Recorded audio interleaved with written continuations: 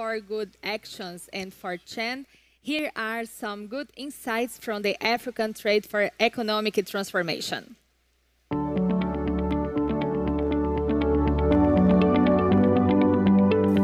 My name is Edward K. Brown.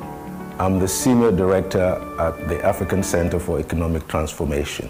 Our mission at ACET is to support African governments and businesses in their efforts to improve livelihoods and grow the economy. ACET's value proposition of transforming Africa within a generation implies that we undertake a number of in-depth analytical work that enables us to engage with top leadership. Leadership is very, very important. For me, if I'm going to now invest in Ghana, the first thing that I'm going to look at is His Excellency First the President. Is he a man of his words? I'm not going to follow that, yes, the economy is growing 8% also. No, I will first of all go and read that speech of Mr. President. He brought interest rates down. He did quite a lot of things to turn around the economy. What we tried to do was to provide an analytical framework for defining transformation. Transformation is, we are talking about our people, the African people of each country of our continent. And we are talking about resources as well of different kinds that have to be put to good use for the outcomes we want in the process of transformation. ACET's programs are focused around three areas. One is the analytical work. The second is the advisory, where we convene, we bring countries together. And the third is advocacy. The African Transformation Forum is organized every 2 to 3 years. The last one occurred in 2018 in Accra. At that forum, we were able to bring together 3 African heads of states: Paul Kagame of Rwanda, Ghana's President Nana Dankwa Akufo-Addo, and the Vice President of Côte d'Ivoire, Vice President Duncan. These 3 individuals, with also some of the Africa's top net worth individuals like Dangote, were also there to exchange views on the key challenges that confront Africa. We're talking about the role of government. What the state can do to facilitate the process of transformation.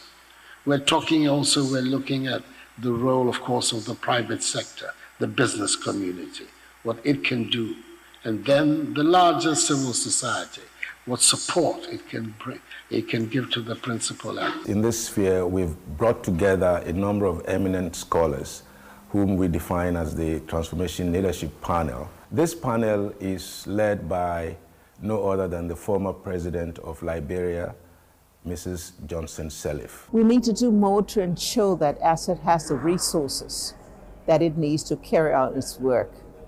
The transformative research and analysis that's done by them can be a game changer for all of Africa if we get the resources to enable them to expand the work that they do for each and every African country to assist them in achieving their transformative goals. For this transformation to be sustained, we have to address some critical issues of today and tomorrow. Otherwise, all the progress we've made will not sustain. At ACET, we've always argued that we don't allow a disaster to go to waste. We've all witnessed the effect of the COVID-19 on many African economies because they have weak health infrastructure. These are areas where governments need to focus a lot more on, to invest in health infrastructure, to also invest in education, because without education, the African workforce is not going to be able to be future ready and to deal with the nature of work that is fast evolving. Without education, you would have massive youth unemployment, you would have massive migration out of, as we see today, a lot of Africans are braving the Mediterranean to go to Europe because there are no job opportunities in Africa. And also there are not enough well-trained workforce. Jobs exist, but the kinds of jobs that exist, we do not have the kinds of workforce to fit that kind of job. Chez nous en Guinée, 83% des chômeurs sont des jeunes. Qu'est-ce que l'État guinéen doit faire? C'est sur ces points que nous avons travaillé, nous avons fait des recommandations et ces recommandations vont nous permettre de trouver des canaux de communication. Ces recommandations vont nous permettre de trouver une stratégie qui va nous aider à trouver la solution pour la jeunesse guinéenne. What is critical at this time is that countries must begin to harmonize their procedures and regulations in order to ensure that they have a common approach, in order to ensure that we can continue to operate within a securitized space in West Africa. So would also be in East Africa with the East African community. We at ACET welcome very much our participation in the Brazil-Africa Forum. We consider this forum as an important learning platform that would engage many African countries in learning about the interconnectedness between the continent of Africa and Brazil.